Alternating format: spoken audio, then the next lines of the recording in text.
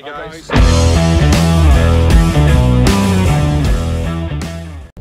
Morning. Long day yesterday. Early morning this morning. Sun's out though, which makes you feel a bit better. On my way into Barnsley to do a couple of one-to-ones. Got an awesome Mallee I've not seen for ages. The owner broke a leg. Beautiful Mallee. Very temperamental though. She's either in the mood to work or she isn't. She's not your normal Mallee that's really high drive all the time. She's pretty steady. Although whenever she sees me, she goes mental. So I've not seen her for 6 months nearly now, I would say. I got a funny feeling I'm going to be on my backside when I get there this morning. Then I've got a couple of one-to-ones with some dog reactive dogs. So I've got the dogs in the back of the car, back of the van. You'll probably hear Ruby barking in a minute because she absolutely hates the van. She loves looking out the windows in the truck in the back cab. She gets a bit upset when I put it in the economy class vehicle. So I've got them. Then I've got a home visit with it's a follow-on one-to-one home visit where we're going out for a walk with some dogs, and then we're through to Sheffield. So we've got classes tonight. We've got the dog karaoke for charity for the Global Make Some Noise charity. We've got the Support Dogs UK coming up as well to help out with that and be there for people to see. It's at our dog-friendly coffee shop, so that's cool.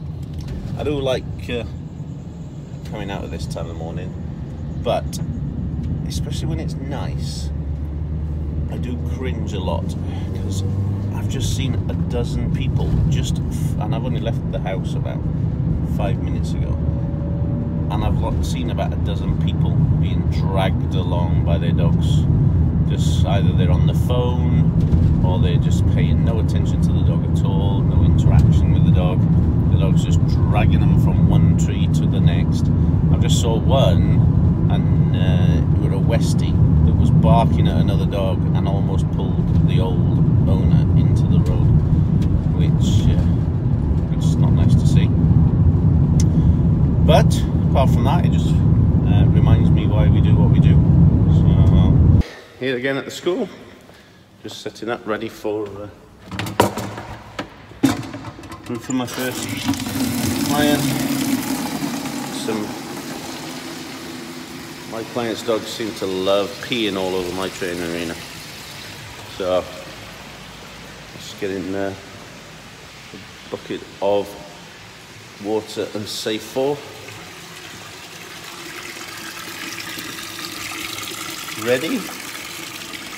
Some water bowls out to help the dogs regulate their emotions because it can be quite stressful. And then crack on with the training.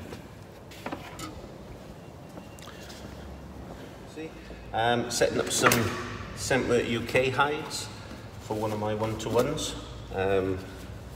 Aria, this Malinois that I mentioned earlier, because the owner's broken her legs. She's not done any Scentwork for nearly a year, so we're just going to start off with some nice easy stuff, and probably level 1 through to level 3 I would have thought. I'm not going to put any distraction scents in. So today I'm going to start off with clove. So like I said, she's not done this for some time now, and we'll see how she manages it. So basically we have the bags and boxes. It's not a full setup, and the table and chairs. She's not done this for ages, so it's just a bit of a flyer. So all I'm going to do is place this into the latch on this rucksack. Now for Scentwork UK it has to be what we call a surface hide, so it has to be accessible to the surface, but obviously preferably not accessible to the dog itself. So that's clove in that one. So we're going to use clove again for the table and chairs.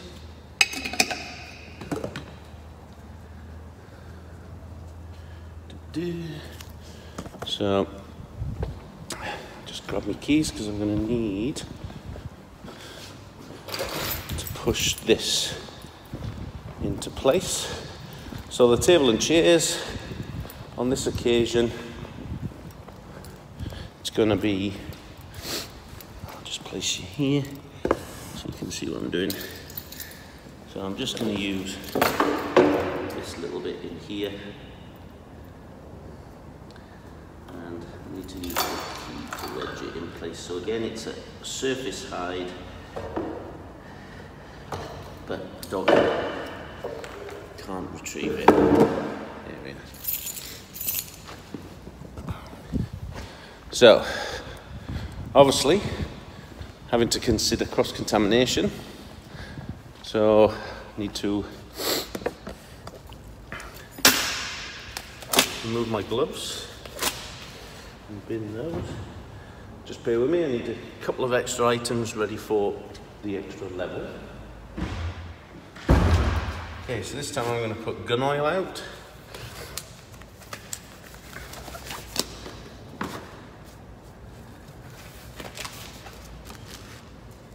There's truffle oil, gun oil.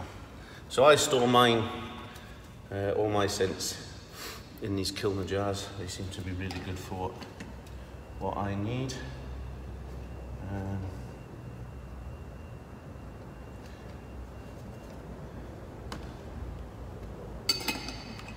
This one is going to be in the Velcro part. I don't know if you can see this little bag, Velcro part there. Just placing that into the handle so it's up to the surface, and that will be put out later on. And then I'll hide another truffle oil out on the table. Sorry, gun oil. Using gun oil, so we're only doing up to level 3 today. So level 1.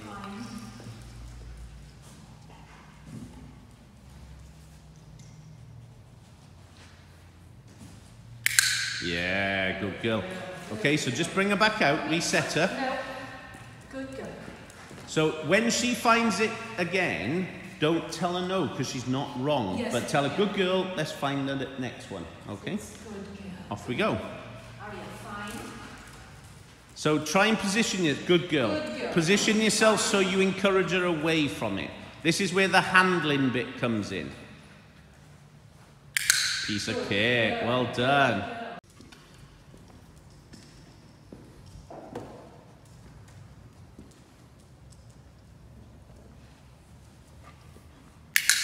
Good. Good. Good. Okay, so it stays out this time. So. Ari, come in. Good girl. Ari, fine. Good girl, come on. Fine. Ari, no. Good girl, fine. That's it. Try not to close it. Girl, Try not to close it down too much. Give her a bit of freedom to work.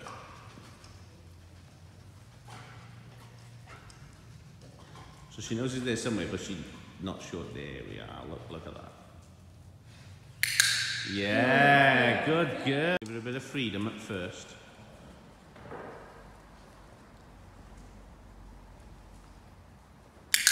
Yeah, good clever good girl. Good. Come, good girl. Okay, and again, set her back up. So that one's still in play, mind, so I'm not moving it.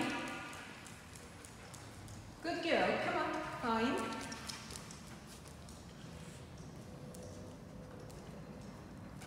Aria, fine.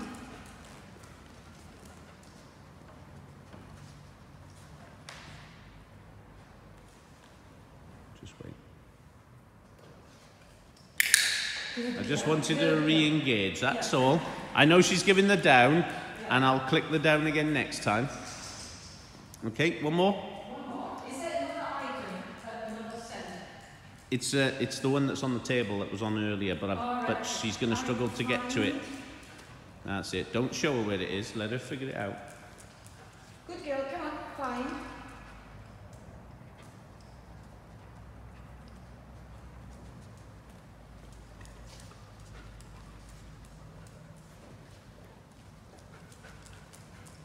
Good girl, come here. Fine.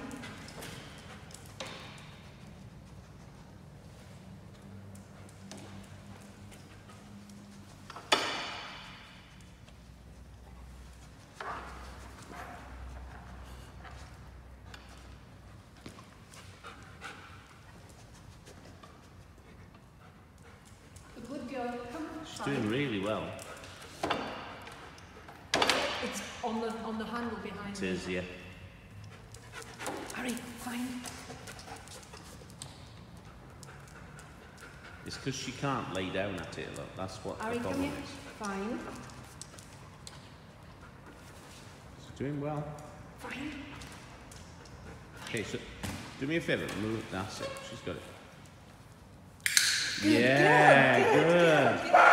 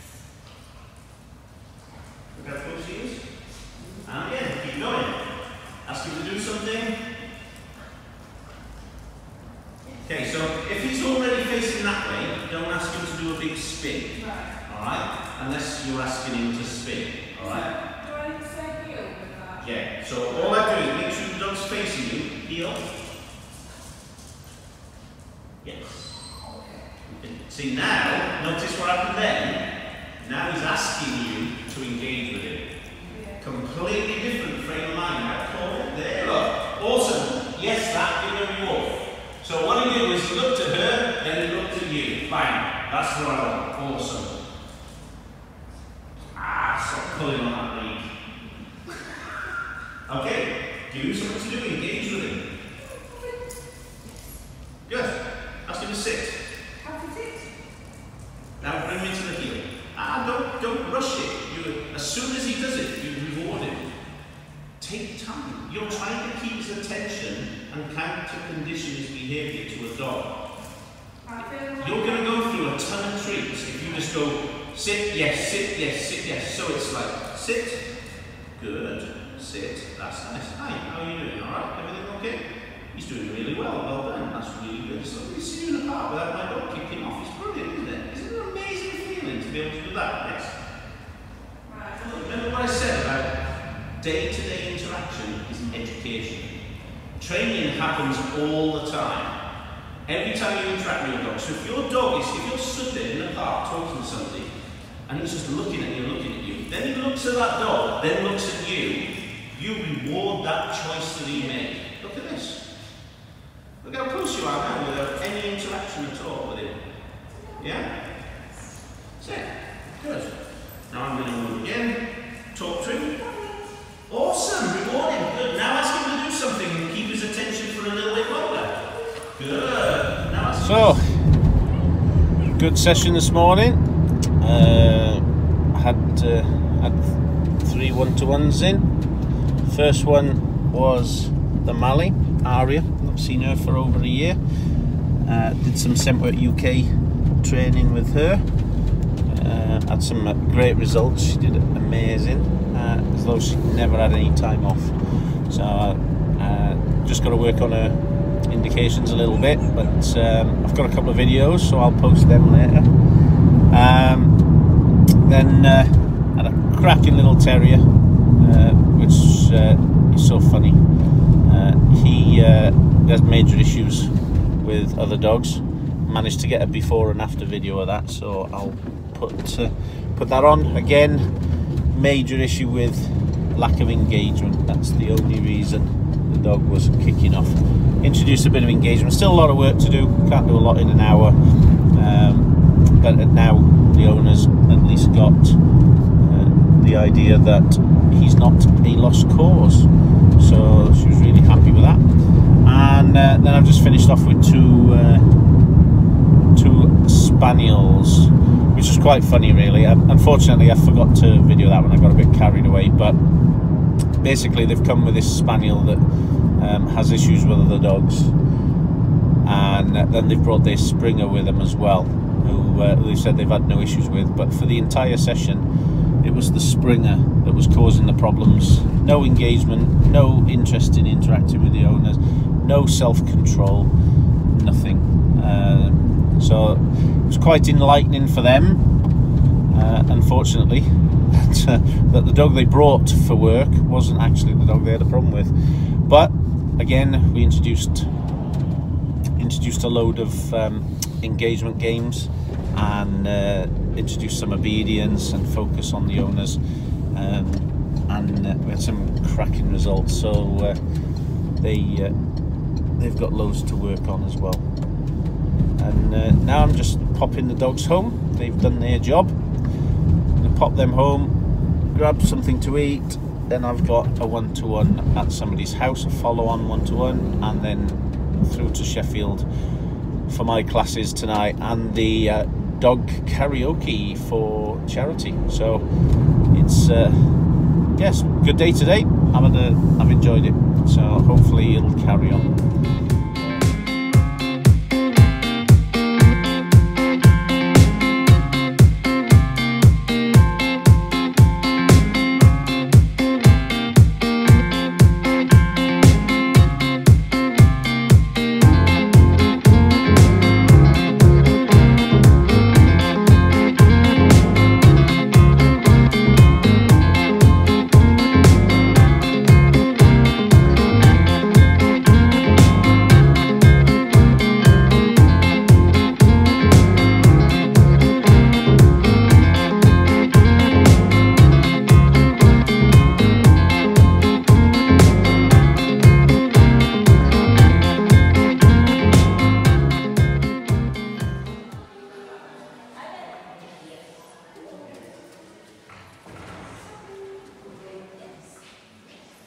Well done. Good. She's had enough. Probably because those treats at the side wasn't by the real German Shepherd.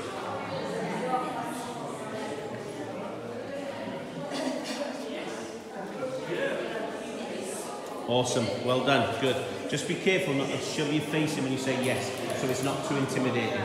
Okay? And because because she's a bit taller, as she goes up, stand up so you get a better picture. Yeah. That's nice, that. Well done. Good.